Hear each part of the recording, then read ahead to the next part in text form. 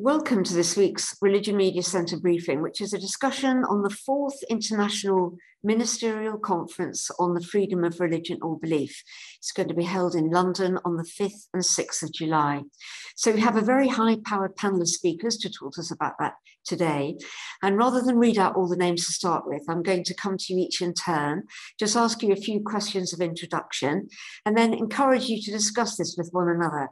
So if you have a question, those of you who joined the call, do put it in the chat box so that we can ask questions of the panel later. So Fiona Bruce, perhaps I can come to you first. You are the Prime Minister's Special Envoy for the Freedom of Religion or Belief. So thank you for sharing your time today with us. Can I just ask you some basic questions really about this? It's said that this will be the largest government-hosted conference in London this year. Can you just give us some idea of the scale of the conference, how many people will attend, and what will happen? Yes, well, hello everyone, and thank you for having me on the call.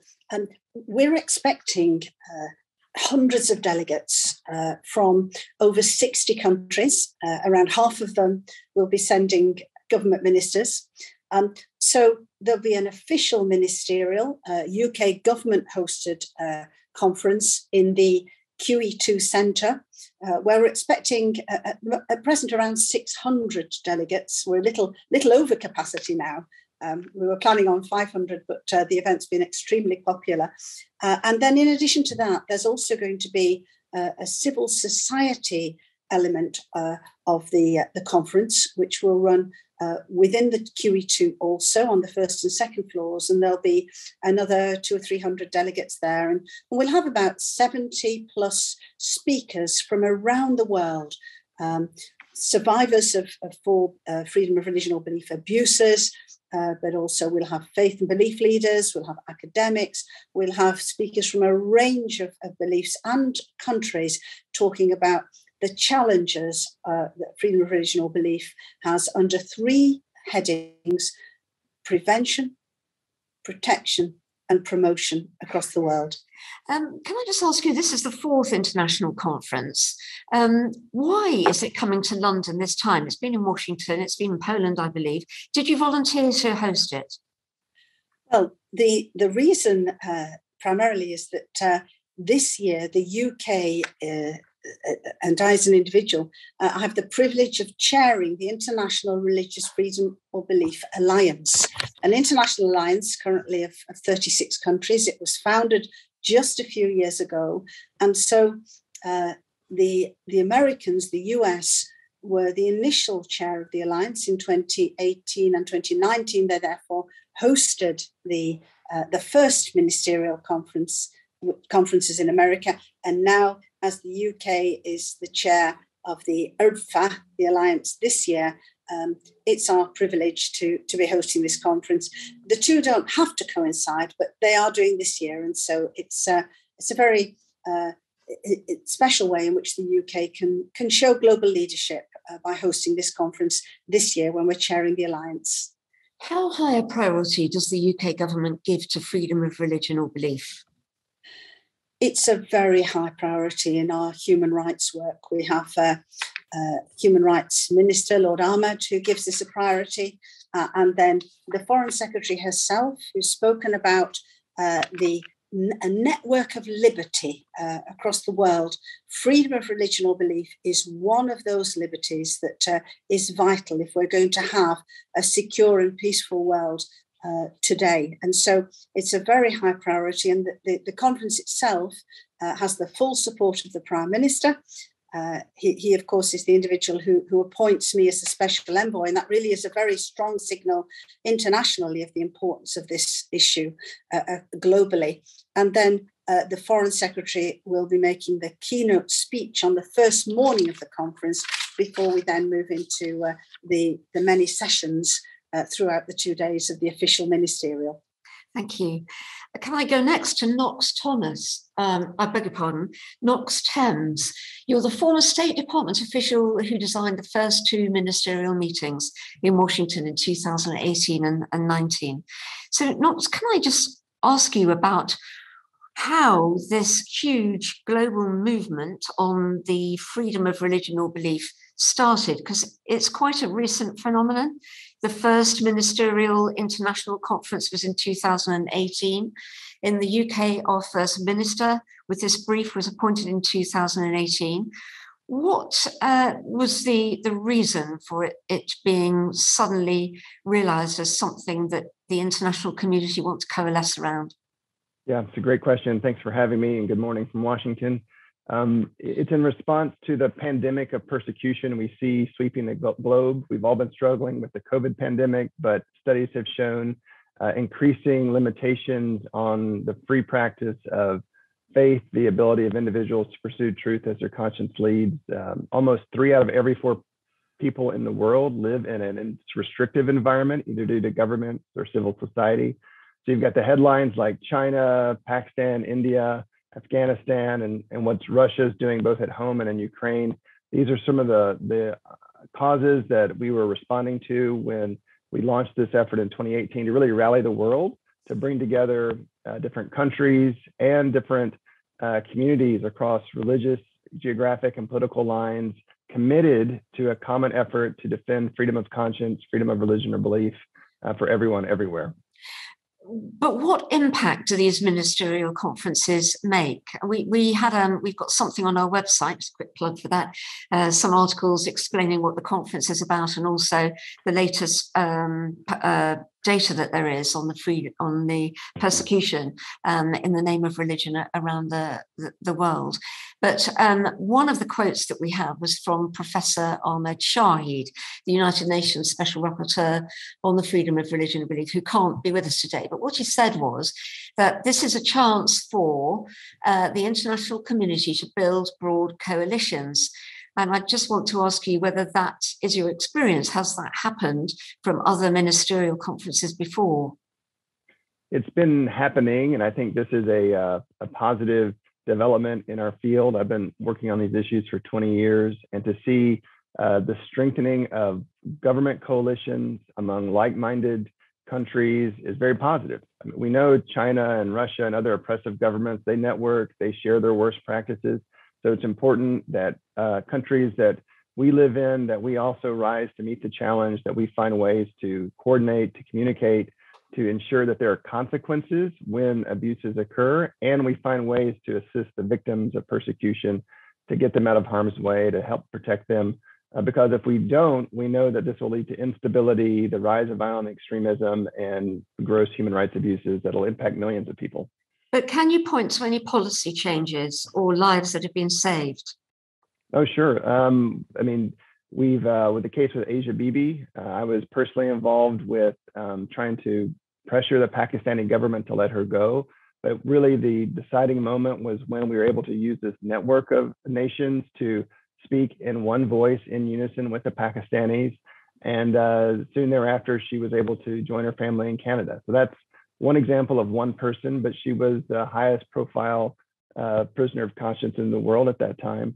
We're also seeing China react to these statements. They don't like the sting of the global attention. We see nations pulling back a bit because they know they're being watched. And if we can then, and this is incumbent upon how we can use the London Ministerial to strengthen this, to take the next step, to really ensure that persecutors know that there will be a consequence for their abusive practices.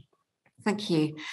Moving on to Professor Jocelyn Cesari, you're joining us from the States. Sorry, it's so early for you over there, but you're Chair of Religion and Politics at the University of Birmingham, and also now you're Senior Fellow at the Berkley Center for Religion, Peace and World Affairs at Georgetown University. Professor, could I ask you something about the origins of this movement around the world? Is it correct to say that the origins lay in the concerns about Christian persecution? And in that, do you see any dangers or advantages for that to have been the kind of birthplace of the movement? Thank you, Ruth, and thank you for this very important discussion. First, I would like to say that the origin lies in the US administration of Bill Clinton.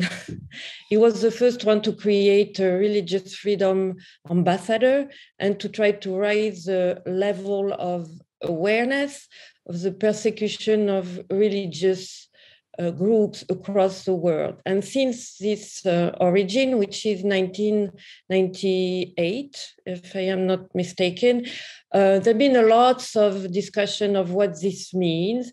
And it's true that for a while and until now, there was this understanding that the one that were benefiting from this new international policy were Christian groups.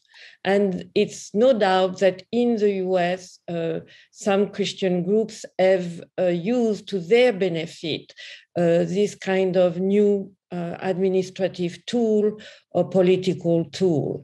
But there have been also pushback within the US about that. And I would say that since then, the European countries have also created different units to monitor religious freedom across the world. And in this particular case, there may be mobilization on the ground of some specific religious groups, but the tension has broadened up since this initial moment.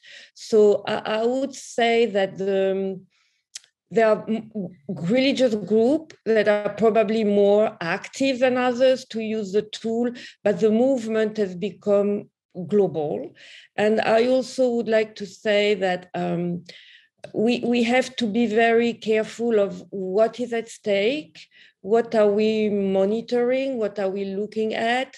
There are two types of religious discrimination. One is initiated, so to speak, by governments, and the other comes from interaction of groups in society. And what we are witnessing now across the world is a rise in what we call governmental discrimination against all religious groups. And that's the most worrisome indicator. Actually, social discrimination is more quote unquote stable, but the rise of not only repression or control, but sometimes eradication, think of the Muslims in China, think of the Indian proactive repression of Islam and Muslims. There are lots of indicators, not mentioning Buddhist states that are the most discriminatory in the world, very close to the Muslim majority state. So all this has to be addressed, and I'm not sure that this kind of big conference will really pay attention to this level of governmental discrimination. All right, thank you. Well, that's a good moment to move to Josh Cass.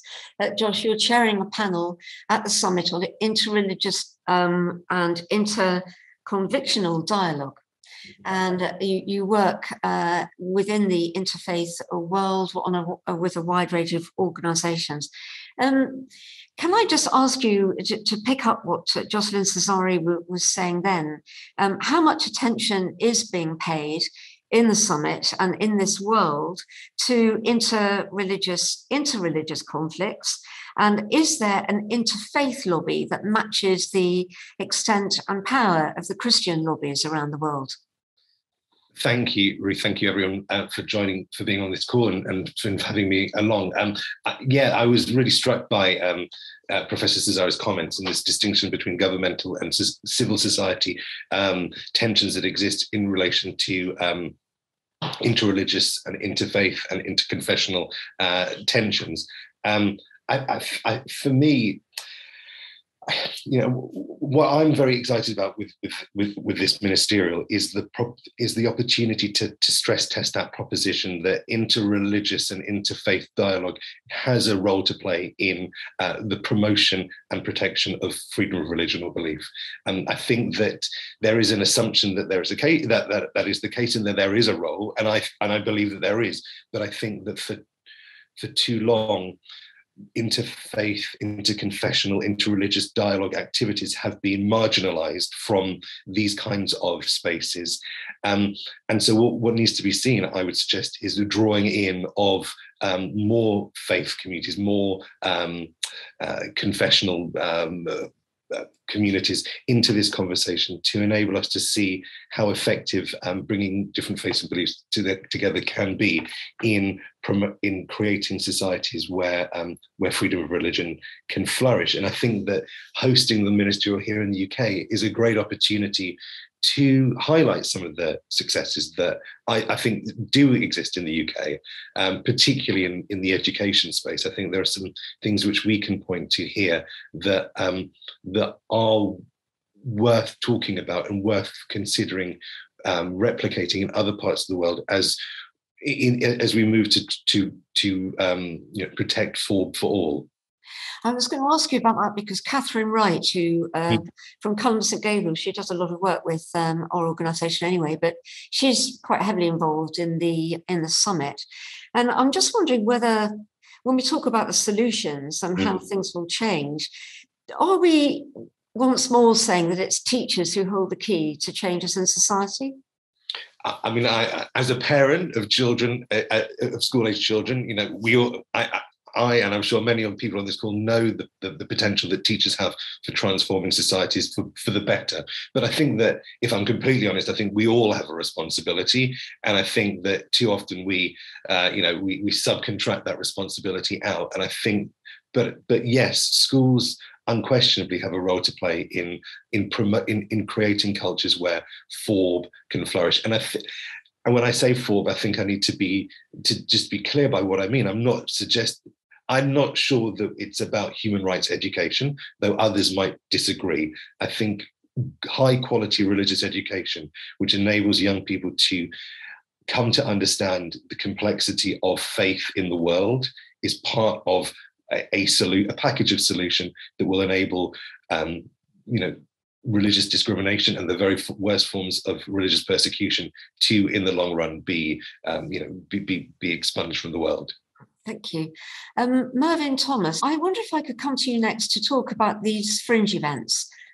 You're the chair of the UK Freedom of Religion or Belief Forum, and that organisation has been involved, as I understand it, in organising the fringe, which is vast. So these fringe events that are taking place, are they just designed to get the ear of politicians? Can you just sketch out for us the extent of it and the kind of topics that you're that will be discussed and the people that you're drawing in to as speakers for those events? Yeah, well, thank you. Yes, I mean, you're right. The fringe is vast, and we're very grateful, actually, that the government has made, has put civil society right at the centre of this, and in all talks with the Foreign and Commonwealth Office, we've been assured that the fringe is as much part of the ministerial conference as what is going on with the ministers, and so it's really, really important, and we have had well over 100 events, registered with us, and they are diverse. They are from different faith and belief groups.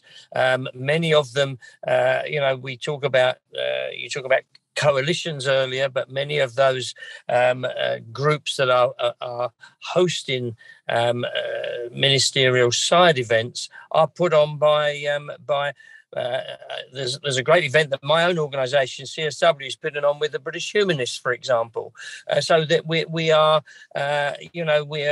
making sure that these events are diverse and that it's not, you mentioned earlier something about the fact that this has been driven by Christians, and originally that is absolutely right, but it certainly has widened out, and the UK FORB Forum is very much a case in point that is made up of organisations and groups of people from all faith groups and none. And so these ministerial side events, and there is if people want to go and look on the website that's actually registering these events, which is the londonforbfringe.com, you'll see that the breadth of events there are. Some of them are taking place, unfortunately, it's only the minority, but some of them are taking place in the QE2 itself. Many of them are taking place in Parliament. Others are taking place in other parts of London and also around the country. So, and these will be, particularly those that are in the QE2, we know that the ministers that are going to be at the main event are going to be encouraged to come down to the civil society events. So we will be hopefully addressing some ministers from around the world. Thank you. And thanks for joining us from your car. I don't know where you're going to or coming back from, but greatly appreciate your time. Andrew Copson, Chief Executive of Humanists UK, we've heard there about the alliances that have been forged. I'm just wondering whether you feel it's a constant uphill battle to get non-religion referred to, referenced, spoken of, talked about at these events? Yes, I think that's a fair assessment.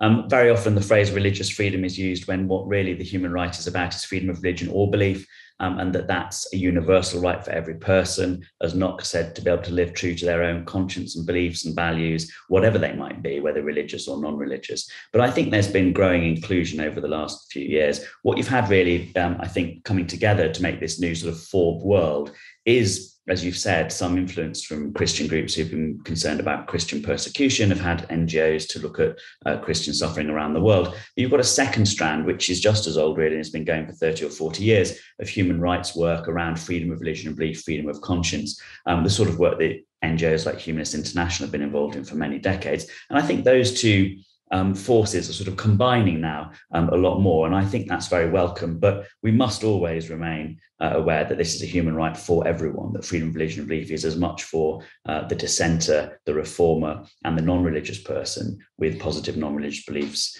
of their own, as well as rejectors of religious beliefs. They all enjoy the benefit of this right. And is it fair to say that one of your main ambitions or goals in your lobbying at this event will be around blasphemy laws and the end to blasphemy laws?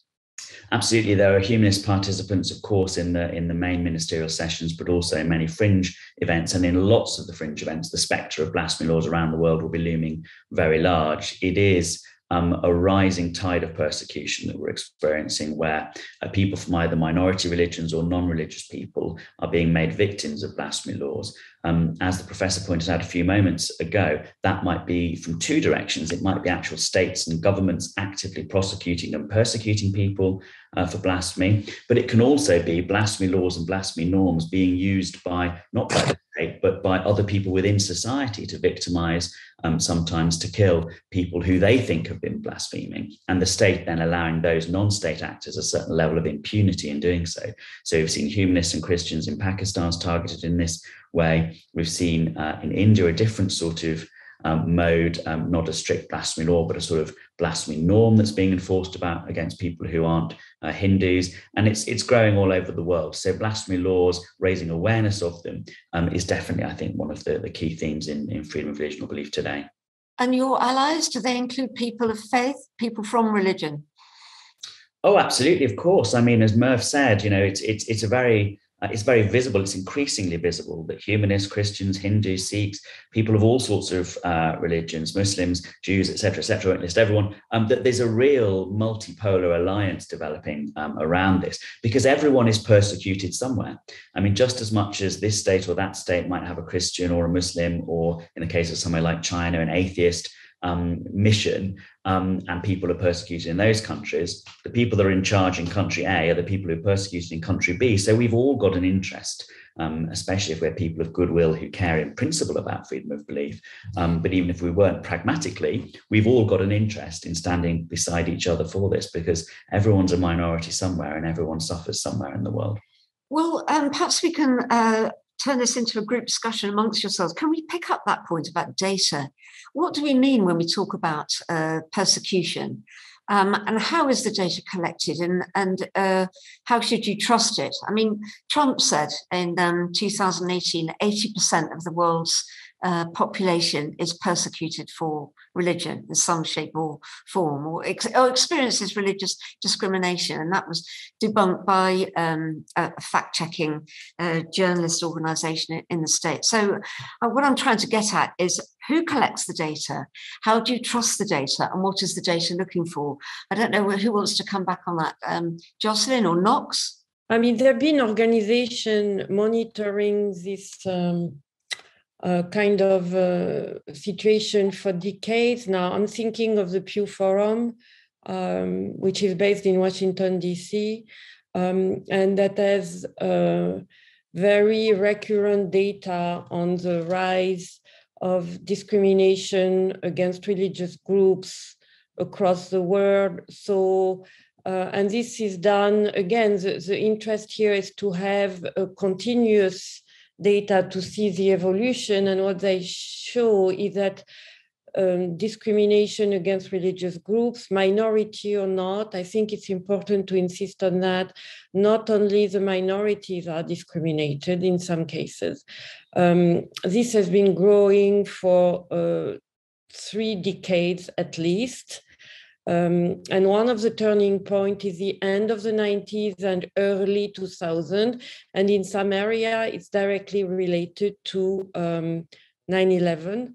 And the fact that states at this moment everywhere have tightened up laws and regulation, crushing on freedom of speech, actually, including freedom of religion, in the name of security and safety of citizens.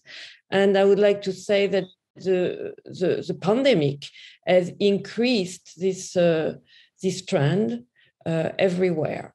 So there are data you can look into that show that pretty strikingly. Knox, can I just ask you, what would be the benefits of manipulating the data to make it seem worse than it is?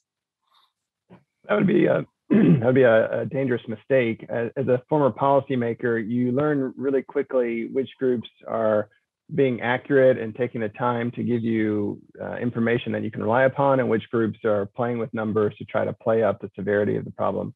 I think when we talk about religious persecution, we have to be very careful about how we use that term, and really set it aside for the most egregious situations where there's violence, where there's no recourse for abuses, where people are really hopeless. In our context here at the height of the COVID crisis, when local officials were closing churches and places of worship because of health reasons, some people start talking about, oh, there's religious persecution in America.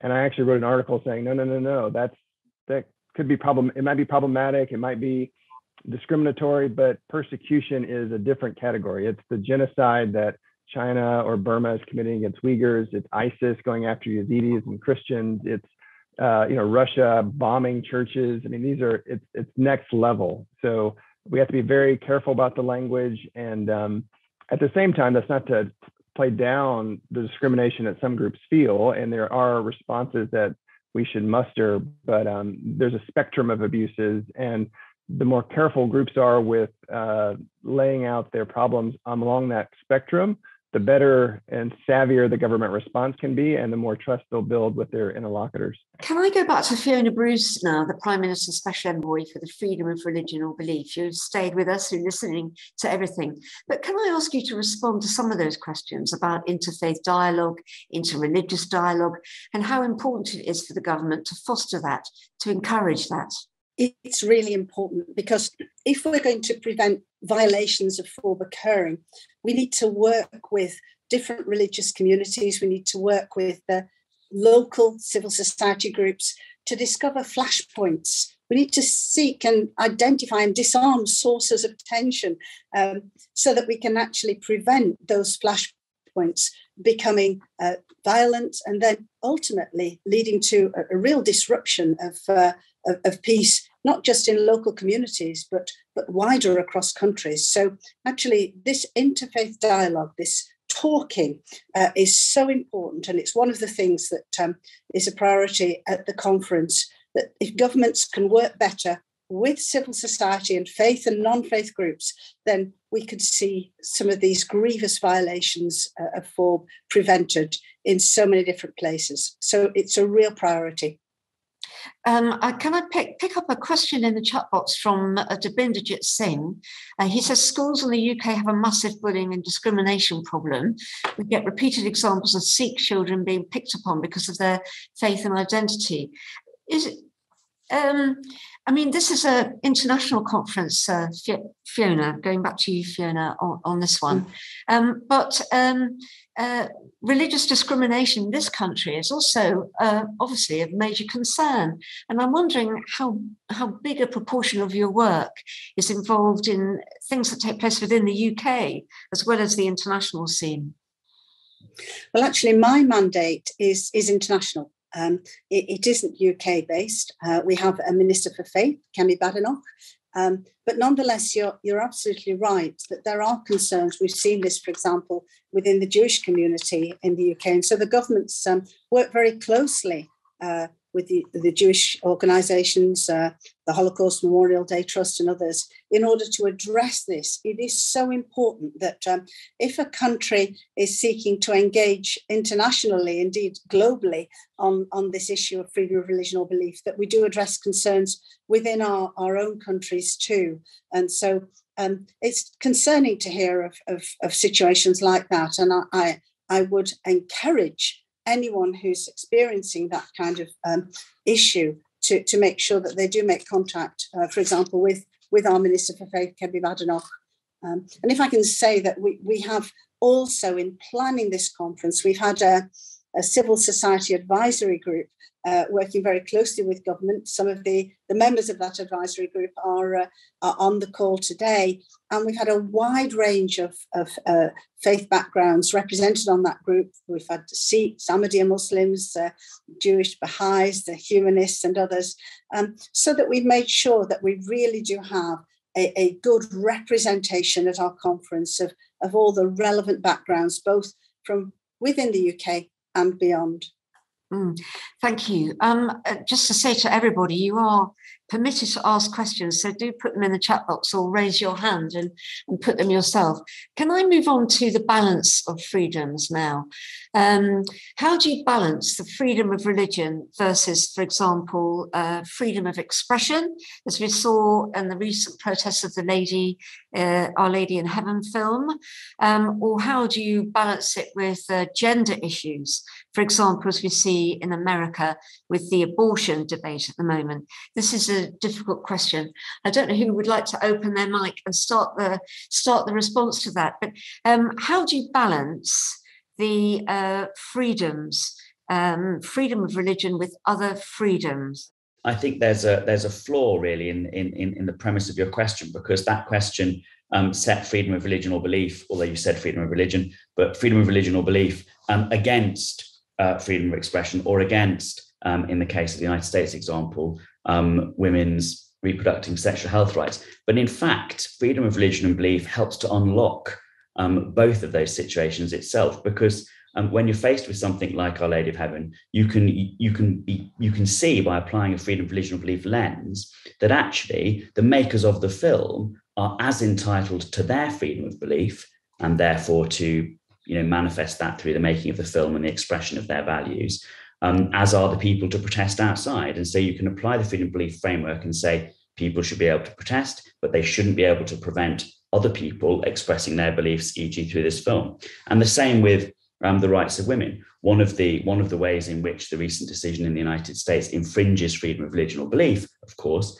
is that it imposes on all women in America one particular view, violating each woman's freedom of conscience and freedom of belief herself. As some Jewish groups have pointed out in the US, it's a serious violation of many people's freedom of belief as Jews who don't believe that fetuses are people, and so on and so forth. So I think actually that contrary to the conflicts that you've set up, freedom of religion or belief actually unlocks those conflicts. It isn't a clash of one thing versus another. It's actually the way to resolve both of those situations and many more in favor of the freedom of the individual to their own conscience and belief, and not to have the state interfere with their freedom of belief in the ways that you've that you've described by, for example, taking away their reproductive choices or preventing them from making and seeing a film.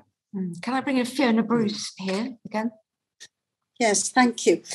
I think the important way to look at this is that freedom of religion or belief is completely intertwined with other human rights, with the right to not just have free speech and expression and assembly, but actually where it's denied, where FORB is denied. You can have people denied healthcare. We saw that during the pandemic, denied an education or a job, or where they can't get access to justice through the court system. They're denied their liberty. Where they're tortured or killed, they can be denied their life. So we have to see freedom of religion or belief in the context of being linked with all these other rights. And that's why it's so important for us to focus on this particular right, which hasn't had enough attention globally over a long time, because where that is lost, so many other rights can be lost as well. Thank you. And Jocelyn Cesari? Yes, I would like to point out that this question of freedom of religion versus freedom of speech cannot be addressed only abstractly. It's really very much linked to what is the status of religious freedom and expression of religion in each public space. For example, in Europe, there is a lot of limitation on freedom of speech based on some issue of racial hatred, negation of the Holocaust. And despite that, you have a lot of positions that exactly do that. So the limit here is what is freedom of speech, and walking the line between expressing a position and getting into insult. And if it's insult, religious groups have absolutely the right to express their opinion. I would even like to say that in the case of Lady of Heaven, all religious groups can have the right to express that they don't agree. What they cannot do is transform this public opinion into a tool to oppress the freedom of expression of others. And we have seen that again and again in the UK since the Salman Rushdie book. So it's a very fine line, and it's very difficult for legislators, politicians, and activists sometimes to be able to weigh what is the legitimacy of one claim versus the other. And we have to make room in the public space for religious voices to express their disagreement. But we cannot accept that these religious voices will use this space to oppress the other opinion, or to claim religious demands like excommunication or treating this as blasphemous. This is not acceptable in a public space. But I have to say that a lot of the religious members of this community would not go as far. And sometimes we confuse the claim by religious leaders motivated by political agenda, sometimes outside the given space, and the reality of believers who try to deal with all these conflicting positions. Thank you. Devinderjit Singh. Thank you, Ruth. Ruth, it's a slight variation on your question. It's really meant for Fiona. Given the UK is hosting this conference, and given the importance of trade to the UK, I raised the example of India being a very populous country, being led by a government that does very much, and it's known throughout the globe in terms of what the US says about religious freedoms and beliefs in India. And I'm really saying, how seriously can we take the UK government if publicly it will not criticize India? For example, the FCDO Human Rights Report never talks about religious freedoms in India. It's completely silent. Well, the UK government actually condemns any instances of discrimination because of freedom of religion or belief, regardless of the country or indeed the faith involved. And I know that where there are concerns, ministers, including our Minister Lord Ahmed, will raise them directly with the government, including in India, at ministerial level. So it's correct to say that any reports of this kind of nature are taken very, very seriously.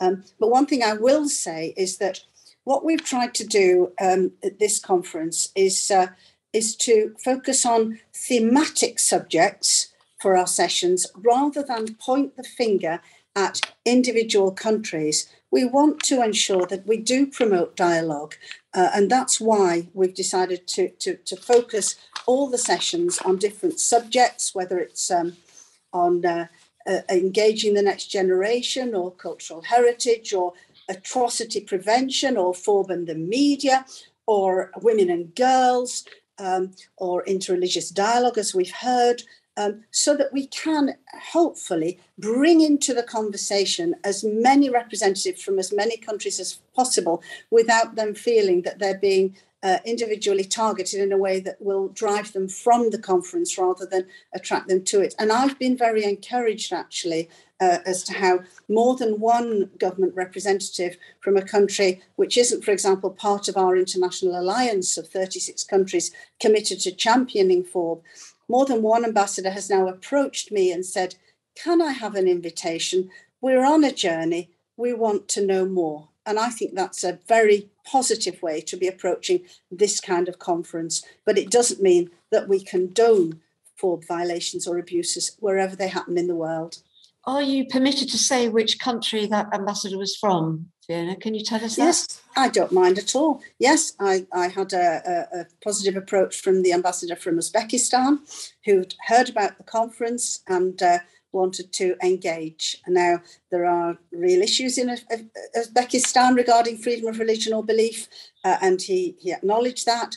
But I thought the very fact that he wanted to dialogue was something which we should welcome, and I did so. All countries that have been highlighted in various recent reports, I'm thinking the Open Doors report and the World Watch Monitor, that has highlighted Afghanistan, Nigeria, many other countries. Are they going to be attending the conference, those countries? There are many representatives coming from Nigeria. And I know personally in one of the sessions on education of a young girl who's fled Afghanistan. So we will be hearing firsthand from both survivors and from civil society representatives working in countries like that. So yes, absolutely. Thank you. Josh, you've had your hand up for a while. Thank you. I just wanted to come back on the point earlier relating to this tension between FORB and other human rights.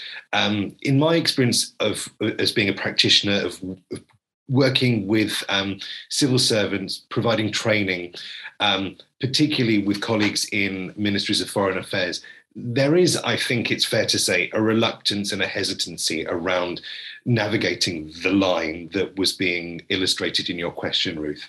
And I think we need to acknowledge the fact that our colleagues who are in the end delivering government policies around the world find this question tricky. And I think we all find it tricky. And so why I raise this is because I think it's important that there are conversations like this and the ministerial next week, because I think it enables colleagues who are in positions where they are making choices about how to allocate resources in relation to the promotion and protection of FORB are given the confidence to engage with these questions in a more, in the relative safety of an international ministerial.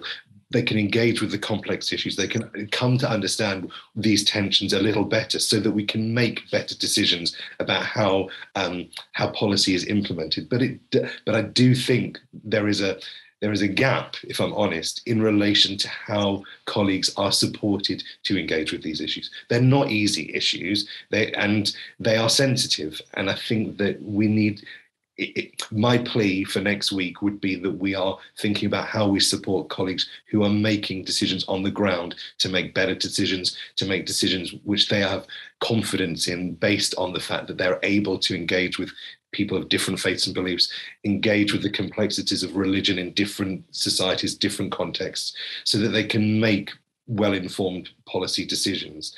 I'll leave it there. And Fiona, do you want to come back on that? Yes, that's such an important comment. And that's why for some time now, the UK Foreign Office has been developing toolkits for our diplomats across the world so that they can have a better understanding of different faith communities, so that they can develop what's called religious literacy. And you're absolutely right, to have the confidence to dialogue, to have the confidence to discuss issues relating to freedom of religion or belief with different communities is so important. And one of the benefits of the conference is so that we can share best practice across government representatives. How can we include, for example, freedom of religion or belief in our foreign policy making, in some of our domestic policy decisions, which is also important? How can we strengthen, as I mentioned earlier, for example, our legal systems? How can we better protect women and girls where they're in minority groups and they're suffering potentially a double jeopardy because of their gender and beliefs? So all of these issues are really important. And I think if we can build confidence amongst decision makers, then that will be one of the real benefits and positive outcomes of the conference. You're absolutely right to raise it. There's another question for you here, Fiona, in the chat box. Will the UK government go so far as to introduce trade sanctions against Nigeria, India? Well, the government is constantly looking at where it can properly apply the sanctions process. And I think it's fair to say that increasingly, I won't mention any particular countries, but increasingly we're looking at how those sanctions can apply to individuals who are guilty of FORB violations, wherever that might be in the world. Would that include China? Presumably it's China that you have in mind. It would indeed. It would indeed. I think that's very important. We've already obviously sanctioned a number of individuals, and it's a continued process to be looking at this. So absolutely. Knox. I think this question of sanctions gets to sort of the bigger question of this whole process of ministerial meetings, this elevated attention. And it's something for those of us from the advocacy side now need to continue to press all our governments, the United States, United Kingdom, others who will be attending, to not just talk about the problem, but to do something about the problem. And that raises tough questions about, how much do we value our values? It's easy to say, oh, it's really bad in country X or Y or Z, but how will our relationships change with that country to reflect the criticism that we just laid? If all our nations just talk about it and don't act, it kills our credibility, it undermines deterrence, and it sells out the victims who are going to be left in these horrible situations. So, now that I'm out of government, I think we all need to be thinking about how do we insist that our countries who espouse these values, who are like-minded, who share a commitment to freedom of religion or belief for everybody, what do we do when countries don't change? And what kind of sanctions, what kind of pressure, what kind of encouragement can we apply? Because if we don't do anything, then I think this talk is pretty cheap. Well, you've been involved in this area for decades now, haven't you? I mean, the frustration that you're speaking about there is that nothing really has been done. Despite this having been raised, nothing has been done. I would say nothing has been done, but the problem is so immense that we've got to keep insisting that more is done. The London meeting, the Washington meeting, these were not an end to a process. They were just a way station. They were a point to bring together allies from governments and civil society and religious groups and belief groups around this common problem, this common challenge to figure out, okay, what are we going to do? How are we going to ensure that the day after the conference, the world is going to be a little bit better positioned to respond? And it's hard. I mean, as a former policymaker, it is hard to convince your bosses to maybe pull back on the trade deal or add a clause on the military equipment support program, or to potentially offend a visiting head of state. But that's what we need to be insisting upon, because we know if we ignore these challenges, if persecution is allowed to continue, stability is going to erode, human rights abuses will continue, refugee flows will increase. So it's smart to get ahead of it, to get upstream of it, but it's going to also take some hard decisions now. And I'm hoping, thanks to Fiona's great work and Merv's great work and the whole team, that we're going to have the right people together in London have these important conversations so we can try to take the next step forward. It's all conversations though, isn't it, Knox? And no action. Well, that's where it starts. I mean, bringing people together. I believe in talking, I believe in communication, but then it's, okay, what are we going to do? And that's for all human rights work. This is not limited to FORB.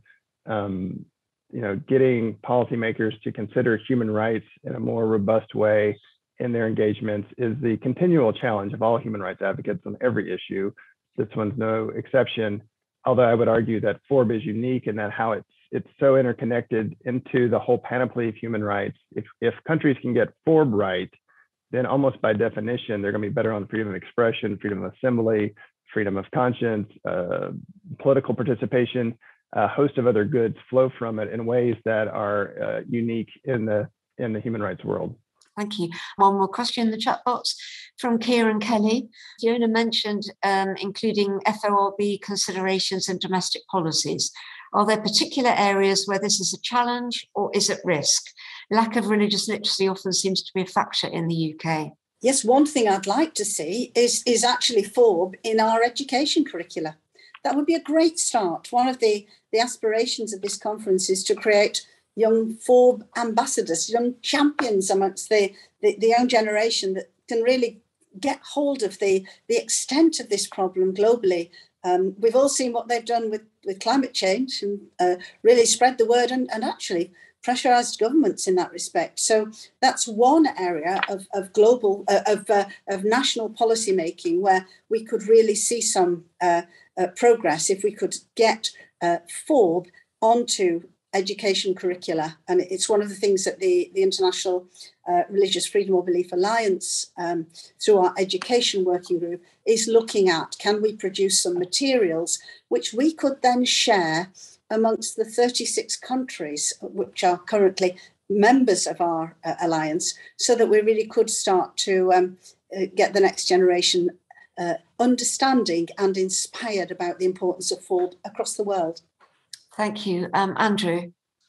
I was actually going to respond to the pushing that you were doing on Fiona and Knox about, is it just talk? Is it just pious utterances? Is the talk cheap, and so on? And because I realize you're being very journalistic about it and pushing them for hard answers, but I think it was a little bit unfair because talk really does matter, and in areas like this where there's an opportunity to say the sort of things about FORB and about human rights in general that some of the government ministers may not have heard before, that certainly many of them won't have thought before, and to visibly display the inclusive nature of FORB in the way that it will be displayed, how you can have buy-in from religious and non-religious groups, how it can touch and interpenetrate all other areas of public policy, how freedom of religion belief can lead to more dynamic societies in every sense. Freedom of thought is what drives not just social progress and individual fulfillment, but also economic achievement, innovation, dynamism. Those things are actually important messages for people to hear. And I think that in addition to the fact that the national governments present will be invited to make specific pledges as part of the ministerial, those things really do matter. And I think that there's a great vibrancy, especially in civil society, that was present, and that those things will have an impact. That's what I was going to say. But can I say something about the UK? Yes. Because I follow on this question about the UK. Because I think it is really important in light of that we do own up about some things about the UK and also make our own pledge to be better. I mean, I'm as proud as anyone of the fact that the UK, ranks relatively highly in terms of freedom of thought, conscience, and freedom of thought. But, we're sort of at the bottom of the first division, maybe floating at the top of the second division. There's lots of things that we can improve. And we should be, I say we here as the UK, and I'm obviously not speaking for the UK, I'm speaking for humanists, but the UK, I should say then, the UK should do more, I think, to implement FORB domestically so as to be a better international example. And the UK often rejects calls from the UN special rapporteurs on children's rights or on freedom of religion and belief that are FORB related. Recently, the UN report on the FORB rights of young people in the UK recommended that our laws mandating religious worship in schools and our curriculum laws and our discrimination laws should all be looked at. And the UK really quite often rejects those calls. So I do think that it's fair to have the UK in your sites as well. And I hope that maybe the UK government will be able to make a pledge at the ministerial to be better and to be a better example to the world, because it's an opportunity for that as much as as much as it is for anything else. So will you take up that, Fiona? I just wanted to say I am very pleased to say that as the conference has approached, Kemi Badenoch, our Minister for Faith, has contacted me, and she's engaging with the planning, and she will be in the conference, in the official ministerial, and she'll be at one of the sessions. So I'm delighted to say that, yes, we're taking it all on board. And I hear a lot of what people say, and I agree. There is work to be done in our country as well as elsewhere. One of the things we have to remember, however, is that what is happening across the world to millions of people is the most egregious and gross persecution in terms of people losing their liberty, their lives, being attacked, having their homes, their jobs taken away from them. So all of these issues are certainly ones that in terms of their grossness, we mustn't forget about, whilst at the same time also looking at where there is discrimination at home. Thank you. And we've come to the end of the hour. So thank you very much indeed to all our panelists, particularly for sparing your time to get involved in this discussion, and for everyone on the call, thank you for joining. This will be recorded and put up on our YouTube channel. There'll be a report on our website as soon as we can do it, basically. So do join us again for another media briefing next week. But meanwhile, thank you very much and goodbye.